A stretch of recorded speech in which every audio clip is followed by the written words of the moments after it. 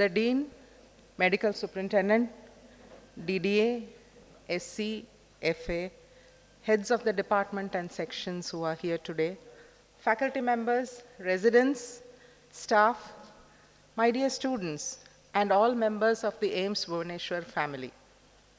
Good morning. Even though I miss standing in front of a large gathering, seeing all of you face to face as I speak on the 74th Independence Day celebrations of our country, the feeling of pride and reverence we all felt as we saluted the tricolor was exactly the same as it was in these last few years. If you noticed, the moment we opened the tricolor and rose it up the staff, the sun shone. And I think that is one way the sun god blessed us today.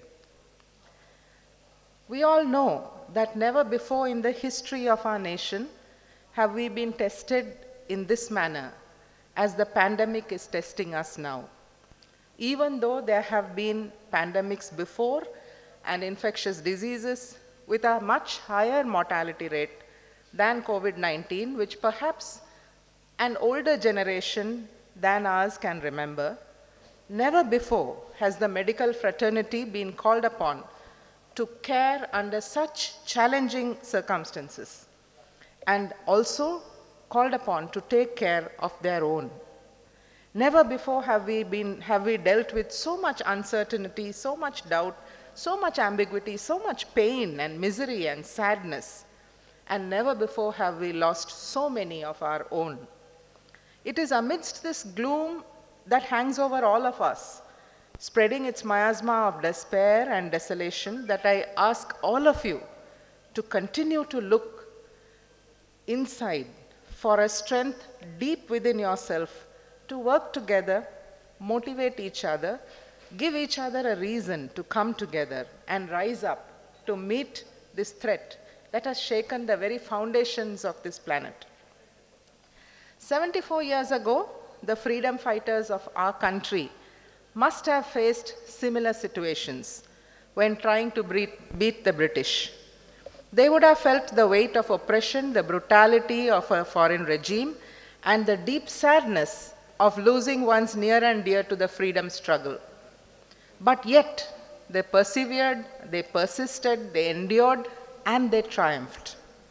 And if we are all able to breathe the sweet fragrance of freedom today, it is because they all breathed the stale stink of tyranny while dreaming of the sweetness of freedom. Our celebrations today can never be complete without paying our respects and obeisance to all those who gave up their freedom so that we may have ours.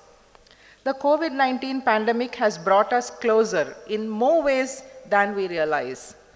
It has forced us to rethink our lifestyles that we were leading, the manner in which we ill-treated Mother Earth, the negligence and utter callousness with which we treated almost every other species on Earth, the gluttony of consumerism and the all-encompassing greed to accumulate wealth and affluence.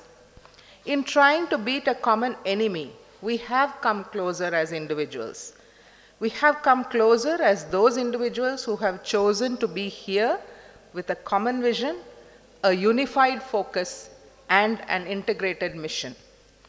The year gone by has been eventful by itself.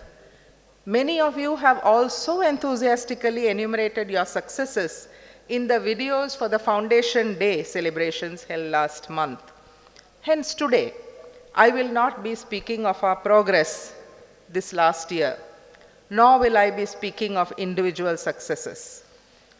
We have successfully conducted the recruitment and selection processes, and many staff, faculty, and students have joined this organization. We are happy to welcome them all into the AIIMS Bhubaneswar family and hope their aspirations will be met, and this institute will encourage and support them in their personal growth and enable them to reach for the stars. Last year, on 25th December, we inaugurated a statue of one of the greatest statesmen of our country, the late Prime Minister of India, Bharat Ratna, Shri Atal Bihari Vajpayee, who laid the foundation stone for this institution on July 15, 2003. The inauguration of this statue was the culmination of a declaration made by the former Minister of Health and Family Welfare, Shri J.P. Nadda, at the first convocation of AIIMS Bhubaneswar held in August 2018.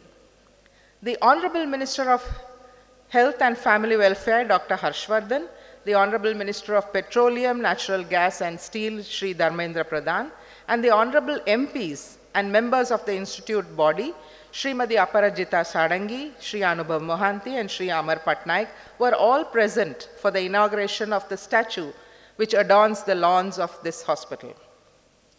On 29th February this year, we saw an incredible display of teamwork and team spirit in conducting the second and third convocations of our institution.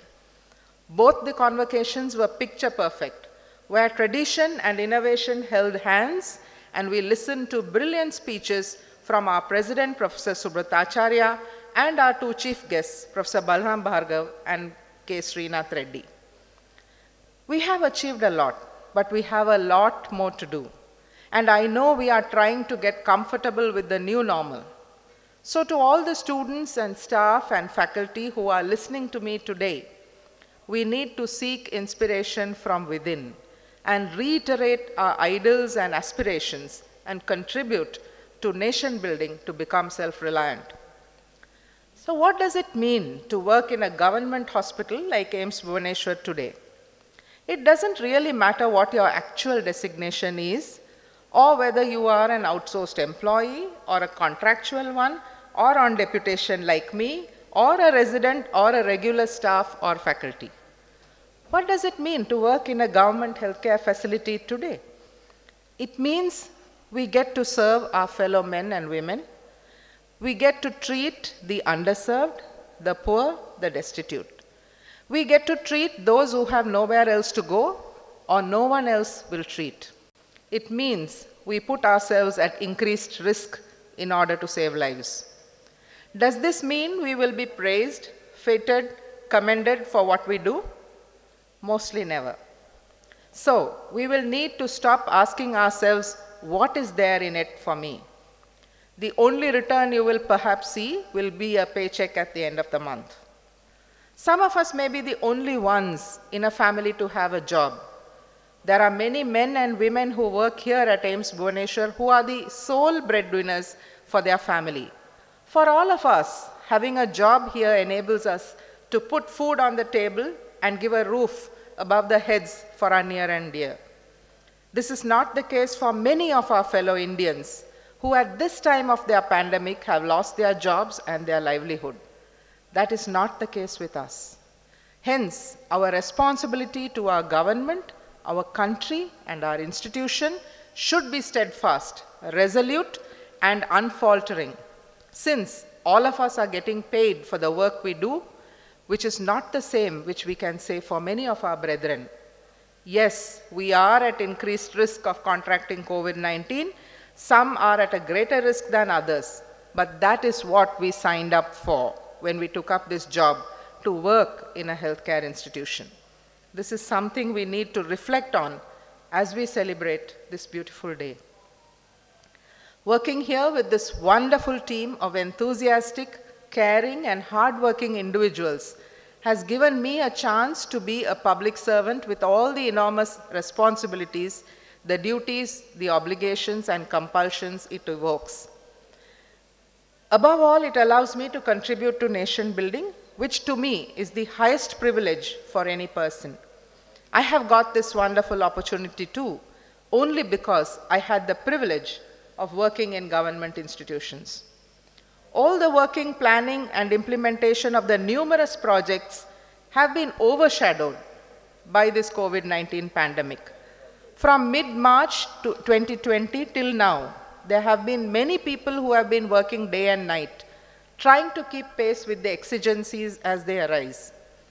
We are able to keep going, tweaking our SOPs, rosters, mode of functioning by staying on top of these things only because we have opened up channels of communication between all staff, and we listen to voices of dissent, and we are not afraid of going wrong.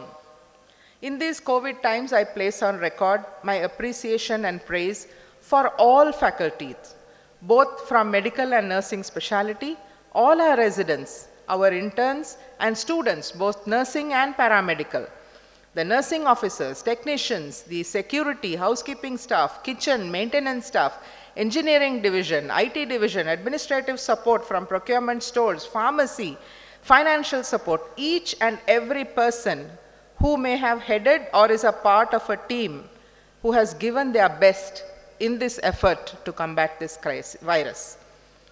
I'm deeply indebted to all those who have donated so many things.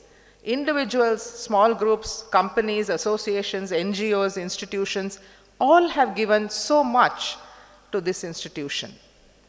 Some have even fabricated various equipment and gifted it to us. I am deliberately not singling out names or departments or section heads because this is a time to be inclusive and to applaud everyone's effort, no matter how big or small. And therefore, all of you have my deep appreciation of your efforts, and we look forward to your continued hard work and support for a very, very long time. Once again, wishing you all a very happy Independence Day. Stay safe and may God bless you always. Thank you and Jai Hind.